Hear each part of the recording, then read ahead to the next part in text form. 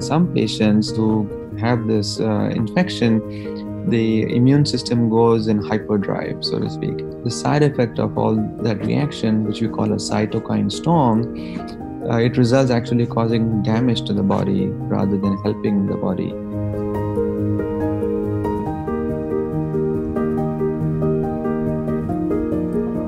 So we've been working with the umbilical cord mesenchymal cells for several years now. The cells are able to downregulate the immune system.